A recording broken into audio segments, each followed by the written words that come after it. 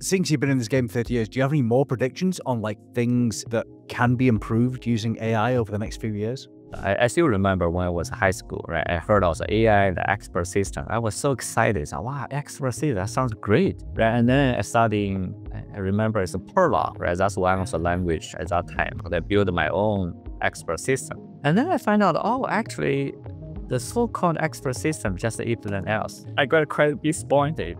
I said, wow, then you have to build all this knowledge base, knowledge graph, right? Handcraft, all these things. It's just like another practical, right?